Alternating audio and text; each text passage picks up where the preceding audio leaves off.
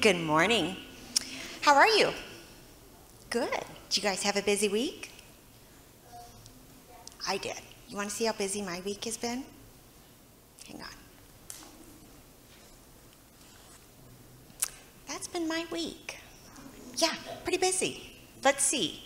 So on Monday, Oppie had tap and ballet. Arope had what's called hoopology. Some of my friends out here know what that means. That's basketball camp. On the 16th, I had to go into the office because I mostly work from home, but on the 16th, I had to go into the office. Let's see, the 17th, we call Elizabeth. That's our other daughter in Philadelphia. Oppie has tumbling. Let's see, Arope has hoopology again. Addie has Girl Scouts, and then Lala has a JROTC drill. Let's see, Thursday I had to take Oppie to the dentist. I went to the doctor. My daddy and I and Oppie, we went to the commissary.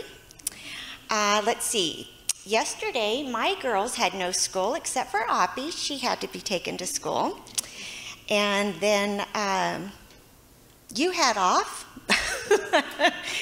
That's a lot, huh? Yeah. And then let's see today.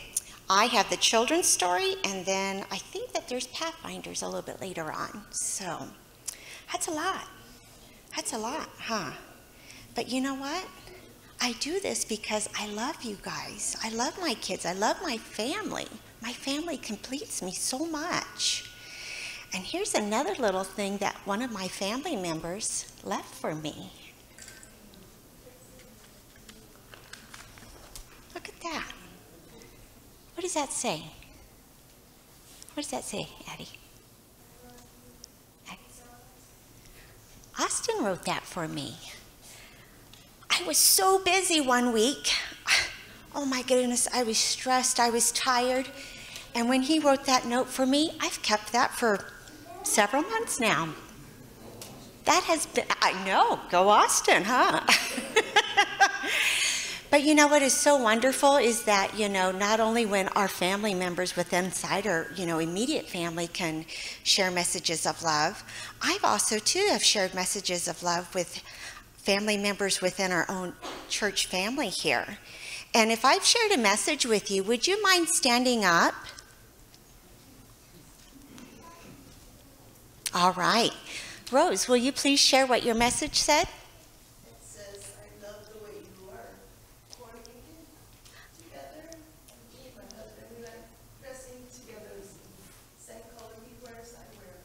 Absolutely. I love that color coordination. Every Sabbath, my kids are like, I wonder what Rose and Lamont are going to be wearing. What color are they choosing? It's wonderful. Anne, thank you. Your smile is amazing. It is. Oh my goodness. I absorb your smile so much, and I know I'm not the only one. Everybody else does too. Thank you. Miss Claire. Absolutely, absolutely. Thank you for playing the piano. Absolutely. Isn't that wonderful? Everybody has just something that we love about each other. You know, we are given the 10 Commandments, but in the New Testament, we are also given the new commandment. I give you a new commandment, love one another. Just as I've loved you, you must love one another. By this, all people will know that you are my disciples, if you have love for one another. Isn't that wonderful? It just took me a moment just to write those messages down. It took Austin just a moment to write that message for me. Remember, we are followers of Christ. Our followers of Christ are recognized by their love for each other. Let me ask everybody out here, would you enjoy if one of our younger children here were to write you a note on one of these hearts and leave it for you?